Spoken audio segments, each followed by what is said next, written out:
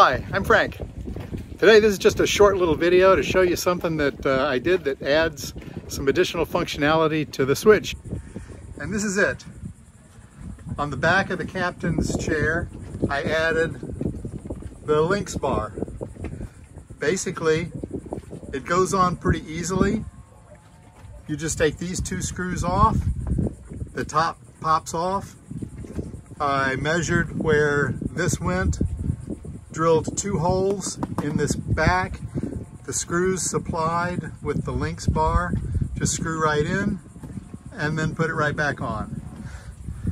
So now I have additional functionality for adding a bag, which is what I use it for, or any of the other type of Linq accessories like cup holders and that sort of thing.